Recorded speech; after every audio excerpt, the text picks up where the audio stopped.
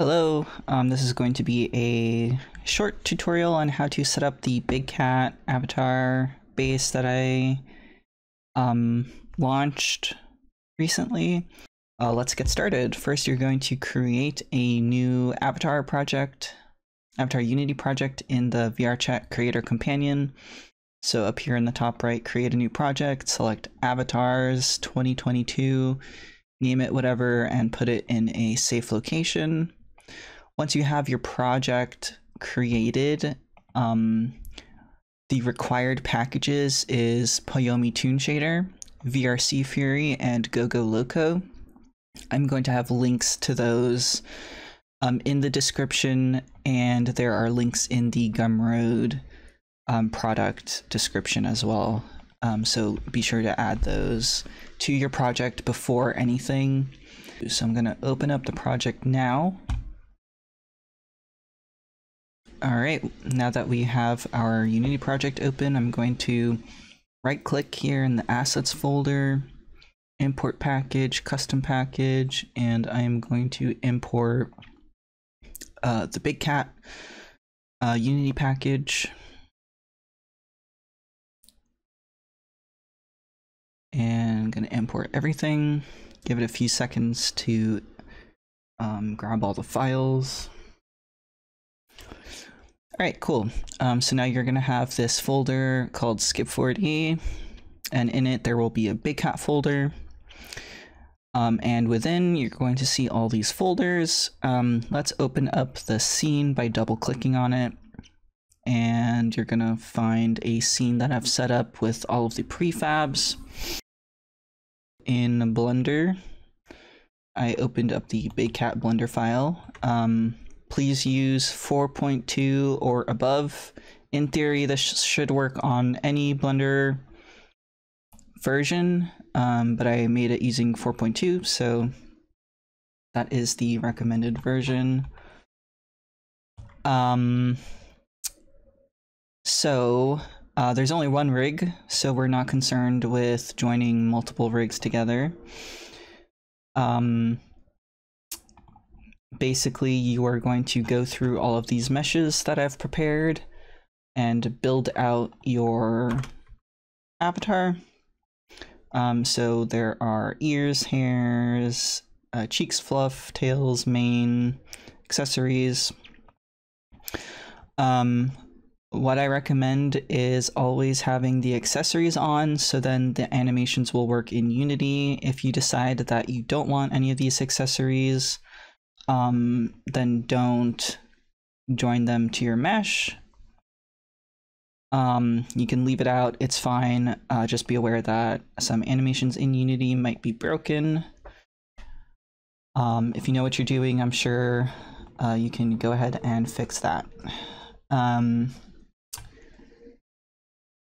Yeah, so I'm going to create my avatar here just by hiding and unhiding these meshes, and I will give further instructions afterwards. Alright, so I'm happy with how this looks.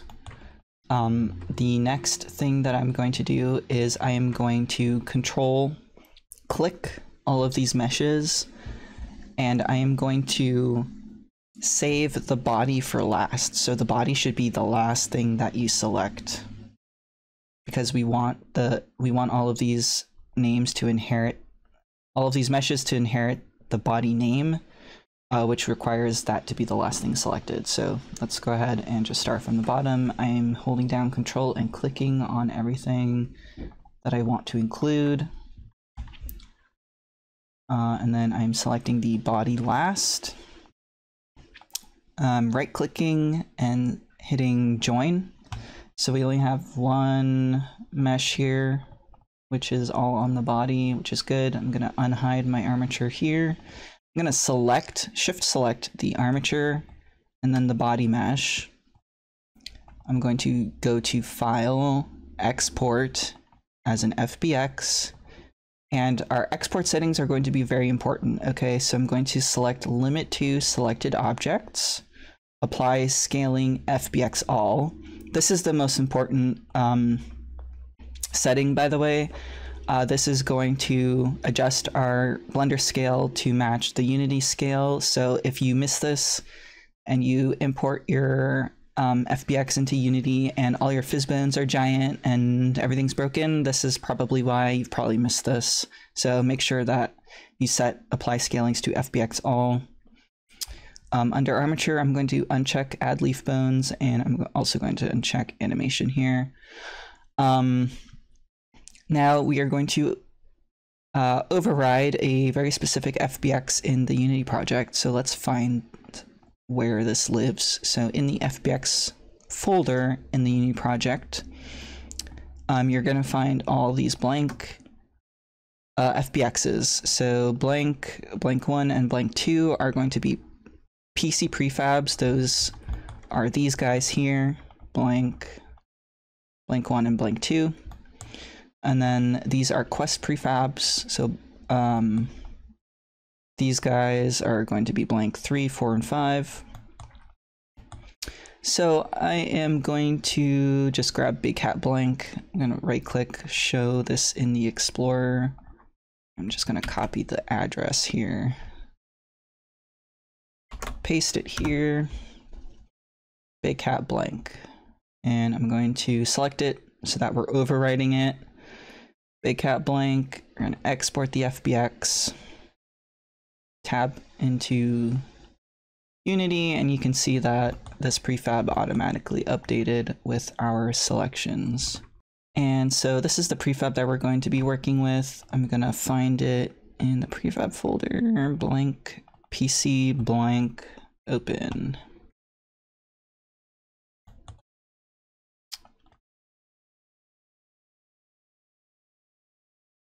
Give this a few seconds. All right, so our hierarchy here is on the left-hand side and our inspector here is on the right-hand side. We basically don't need to mess with anything in the inspector or the VRChat avatar description. I've already filled all of this stuff out for you guys, so you don't really need to touch it. What we do need to do now is look at the fizzbones. So these are all of the possible fizzbones. We need to trim this so that we optimize our avatar a little bit better. And the way that we do that is just by deleting the ones for the meshes that we are not using. So we do have the toonie ears. So that means the pointy ears and the lion ears I'm going to delete. I'm just going to control click them and delete them. We're not using a long tail, so I'm also going to delete that. Leave the nub tail, whiskers, toes. We are using the big hair, so I'm going to leave that. Then I can get rid of all the other hairs, and I'm also not using the chest, so goodbye. The next thing that we're going to do is we're going to apply our materials to our avatar. And the fastest way to do that would be to duplicate the blank materials that I've set up and then just swapping your textures out. So let's do that really fast. So I'm going to go into the material folder, PC, and the materials that you should grab are accessories, blank body, and then basically these three: blank body, blank ears, tails, and hair, and blank mane. Since I am not using any of the main meshes, I'm going to leave that out, but if you are making a lion or something that uses the mane or any of those meshes, then you would grab this material as well. Also, if you created new textures for any of the accessories, you would also grab this material and duplicate that and apply that one to your avatar.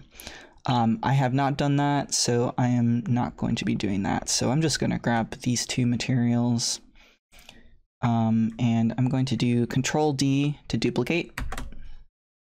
And for the sake of organization, I'm going to create a folder all the way out here. So let's create a folder called, you can name this whatever. I'm just gonna call this Tasha, which is my character, and then tutorial. And I'm going to grab my materials. Let's grab, yeah, my materials, and I'm just gonna drag them into my folder here. Right, and let's rename these. Tasha.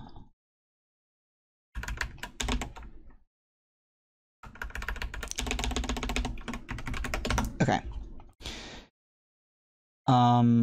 And so basically we are going to be replacing the texture, the main texture, and we are also going to be replacing the emission map texture. So I'm not going to be going over how to texture your character. There are plenty of tutorials online about that, but I am going to import my textures now. And okay, so let me quickly drag and drop this texture here, and the emissive goes into the emission map.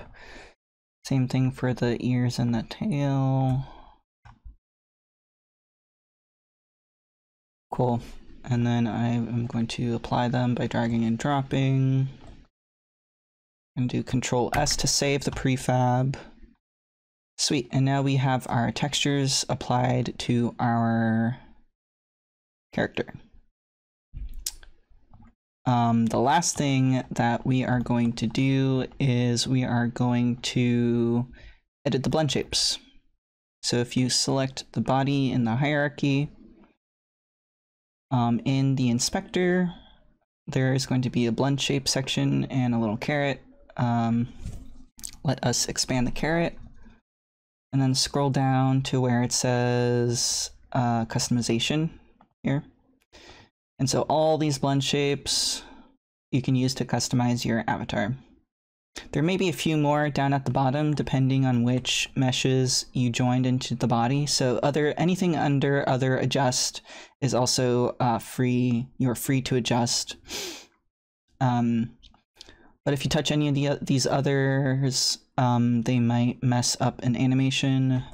So I would recommend not touching them unless you know what you're doing. Something to keep in mind is that your accessories, the tank top, the thigh highs, the septum, and the bandana, should always be hidden.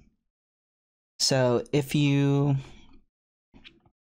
Oh, I forgot to apply the accessories material, so that's a good thing that I caught that.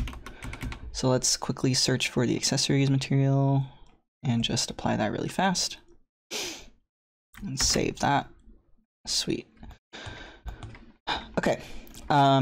Yes, these should always be hidden. So the blend shape should always be 100 because they start off, and then in the game you have the ability to turn each part on separately. So, all right, I've customized my avatar with some blend shapes, as you can see. It's looking good to me. I'm going to Control S, save this one last time. Exiting the prefab, and that's about it. Now you're free to upload to VRChat. If you get any red errors here, just select autofix and it should be good to go. But yeah, it's really that simple. And I hope that you have fun and you enjoy the big cat. I had a lot of fun revisiting my very first avatar base, and I'm really happy with the progress I've made in the past few years, and I hope that it's obvious the amount of time and effort that I've put into this new model.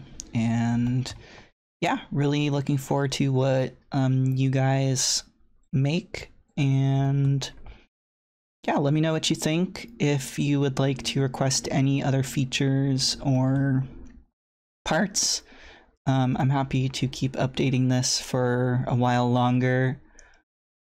And yeah, join the Discord if you have more questions, comments, praise for me and the awesome work that I did.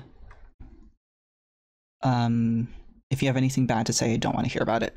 So yeah, just keep it to yourself. But if you have anything good to say, join the Discord. Tag me until I see it. And yeah, I'm just kidding. But yeah, hope you enjoy, and bye.